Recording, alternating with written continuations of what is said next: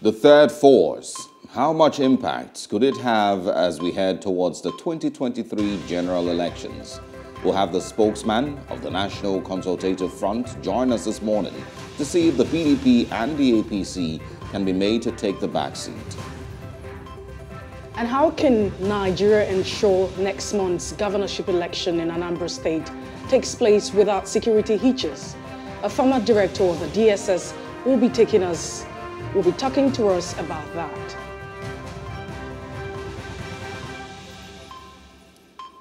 Governor of Ekiti State wants willing court members to be opted to help Nigeria safe.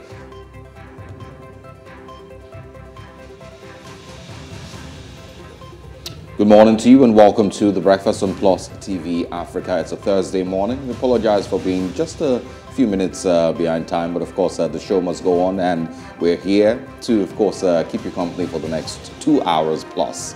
Thanks for joining us. I am Osaogi Igboho. And I am Messi Igboho.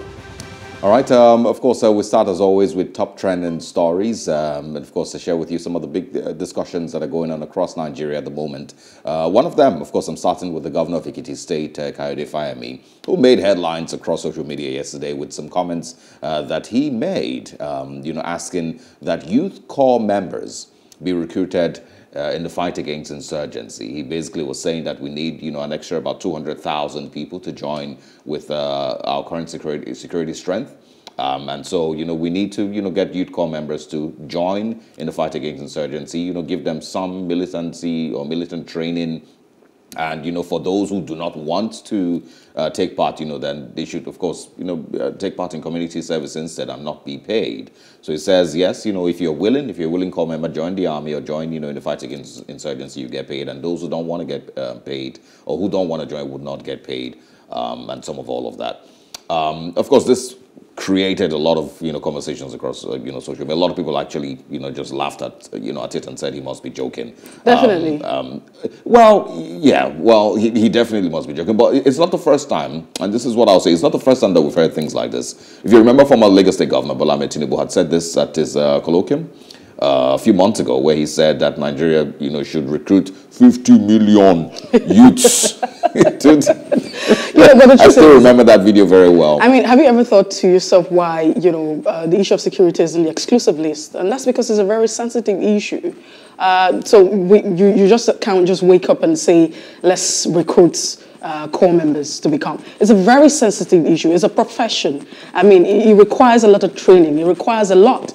And where we are today, if you look at the security situation, we're still talking about the hashtag #EndSARS. And up until now, all of the reforms that have been called on, the fact that Nigerians are asking that the police force be reformed, that hasn't really happened. And that's because we just have anybody and anyone in the police force. So, asking at this point in time where a lot of Nigerians are asking that, hey, we need to take a pause. We need to look at the security sector. We need to ensure that there's a reform. We can't just wake up and just say, let's recruit every other person. Yeah, so it's a very sensitive, it's a very sensitive sector and it needs a lot of attention. I've always said, that... So a lot of times when we hear things like this, and it's not just from, Kayode Fayemi, and this is from Lai Mohammed, from Abubakar Malami, many of the persons in government today who speak on behalf of government, Femi Adesina even, a lot of times, I think former Anambra State Governor Peter Obi said this also in an interview earlier this week where he said that Abubakar Malami, the Minister of Justice, should think clearly before he speaks. Mm-hmm. I've also, thought to myself, a lot of times these people don't really put thought into some of the things that they say. They really just make a statement and go home and continue living their lives and don't really realize what exactly that statement means. And it's another example of a situation like that where he's making such a statement. But the thing is, yes, I agree with you that we really need to stop making these knee-jerk reactions to solving issues in Nigeria.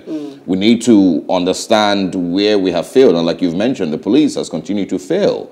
Some of the things that we're dealing with concerning insecurity today are things that could have been handled by the police. We don't necessarily even need the army in every little. And it's now gotten so bad. Situation. Yeah, it's gotten so bad that we now have the army. And I'm going to refer to the Chiwetalawagu story. Those are things that the police can handle. If you think that a person is, causing little bits of chaos here and there or whatever it is, the police can handle that. You don't need the army at every single time to bring itself out. And so when we have a failed police system, we have a failed NSCDC, we have everything basically that has been at its poorest level. That's when you start to hear ideas like this, or maybe we should recruit corps members. We've not been able to take care of the police, we've not been able to take care of NSCDC. Now we want corps members to join the fight against insecurity. In all of this is the fact that if you look at the security force and, security architecture across board, you find that we have lost professionalism. And it would be really wrong for us at this point in time to be calling, for recruiting anyone into the system. That's not the way out. Nobody is going to, I don't think there's any corps member, across the whole country. I don't think there's anyone living and breathing that will willingly join the fight against insurgency. Even if you force corps members, I don't think there's anyone. There's even less corps members willing to go to the north to serve, talk less of the ones that you now send to the north, and that they're not going to teach now. They're instead going to carry, small cutlasses or small weapons to go join the fight against insurgency. It's not even going to happen. But I'll quickly say that, yes, we might not like, that idea here, but I know that in China, and I read somewhere, let me quickly share this. It says 75 countries around the world have some form of compulsory military training or national service for their citizens. Mandatory military service in South Korea and Singapore lasts for at least 2 years, while the majority of these countries only conscript men. There are, about 6 other countries, Israel, North Korea, Eritrea, Tunisia, and Morocco, and Mali, and some others that conscript men and women. So it's not, an alien idea or an alien concept. There's other countries that do these things, and in some of these countries it is compulsory that you have some military training, but those countries aren't necessarily doing it to fight insurgency. You know what? It's like, trying to move away from a particular step. I mean, you can't just be born as a baby and then the next thing you expect that you start working and start talking. Now, there's a process. Let's even talk about the entire police force. There's a lot of work that needs to be done. I think we need to overhaul the entire system, a total reform. So we can't be asking that, yes, let's start training some part. Let's get it right first from the basics. And if we can get it right from the basics, then we can start thinking about incorporating, that into our institutions and ensuring that you have young lads having, all of that training. Well, not going to happen in the next. Anyways, moving away from that now, let's also talk about, we're going to talk about this particular one. I call it it's a very sad incident. It's a situation where you have a 100-level student who killed himself, committed suicide, however, and that happened where he burnt himself. It's really, really sad. We're definitely going to bring you that video in no time, and then we'll talk about it. Well, there you have it. And this happened in University in Anambra State, I believe, where an undergraduate student committed suicide. He apparently had asked a friend of his for 200 naira to buy something, and apparently bought some petrol, took it to the room and set himself on fire. And, according to the report, it's been reported that he was stressed. That's what he said. He said he was stressed and then he killed himself. Now, this is what I will say. The support system, the family is a major support system, and it's high time the family begins to pay attention. Now, when we talk about family, we're talking about, the nuclear family, we're talking about the extended family. I really don't know, because gradually we're beginning to lose, humanity. So it's time that, the support system, first of all, we call on the family, we call on every other support system, the church, the mosques and every other support system around. But majorly, it's the family. And then I think that, the culture of we not being very honest to ourselves. Because we need to begin to understand. Maybe we need to begin to let people know that failing, it's okay. It's okay to fail. Because we have a situation where you have your parent, you have your father or mother tell you, in my days, I ate all my courses. I had all B's, I had all C's. And so that's could also necessarily be a pressure. So you're in school, and then because dad and mom said they ate all their courses, you can't afford to have, F's and D's and what have you. And so because of all of that. But however, it could be, it could be beyond that. It could be academic pressure. It could be whatever pressure. But I'm thinking that, the support system needs to be functional, up and running, so that you can actually, it goes beyond making resources available sometimes. It goes beyond providing, but we need to be there emotionally for our kids and every other person I get that, around you know, us. and I agree, you know, that, you know, the pressure on students needs to be reduced.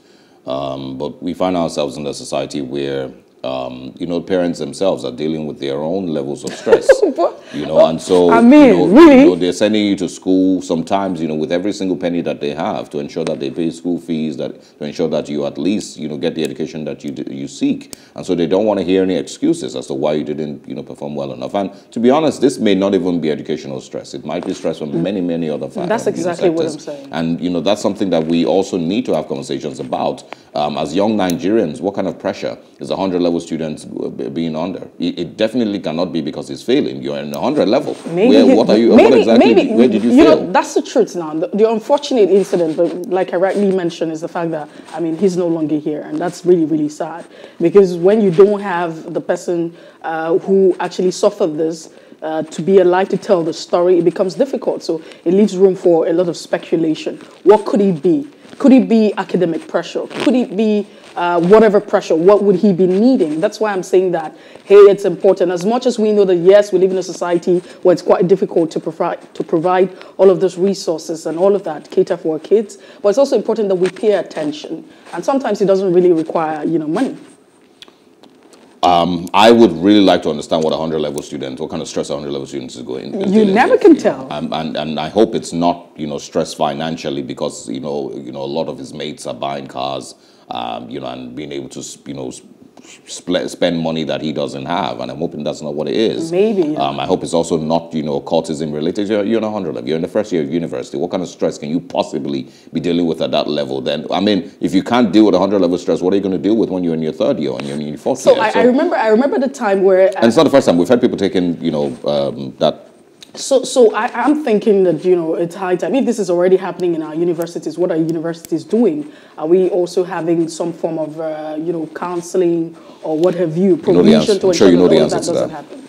I'm sure you know the answer to that. All right, a final trending story this morning, we'll just quickly rush through it, is Yoruba Nation agitator, Sunday Igboho, news reports yesterday from his lawyer, one of his lawyers, Yomi Aliyu, stated that he has fallen sick in prison in Benin Republic. Apparently, he was rushed to the hospital, according to the lawyer, and of course is diagnosed with either kidney or lung failure. And that was the report yesterday. If you, of course, remember that he has been held in captivity in the Benin Republic for, you know, more than, you know, this is about 2 months now since all this started. And, you know, it seems like his health might be failing.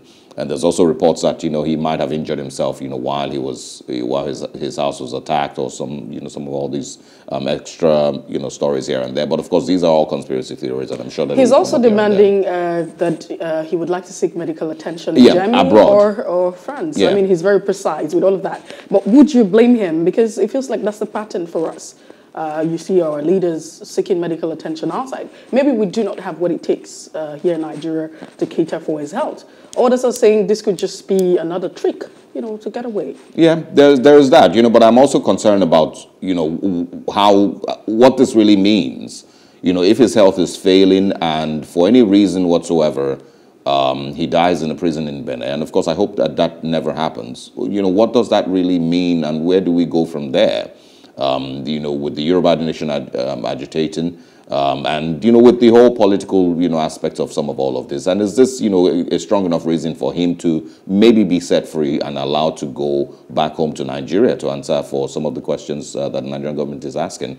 Or maybe be allowed to go to Germany. I don't think the Benin Republic government will allow anybody to just fly to Germany for medical treatment or medical. I don't think that's how it happens. But of course, we wish him well, and we hope that, of course, he remains strong and, you know, does come back to Nigeria as quickly as possible. Or, you know, as fate will have it, whatever it is that the Benin Republic government feels he deserves, you know, he gets it. All right, those are our top trending stories this morning. Stay with us when we come back. Ezekiel Nyaitok will be joining us, as always, for Off the Press, where we have a review of the major stories making headlines across Nigeria this morning. Good morning once again.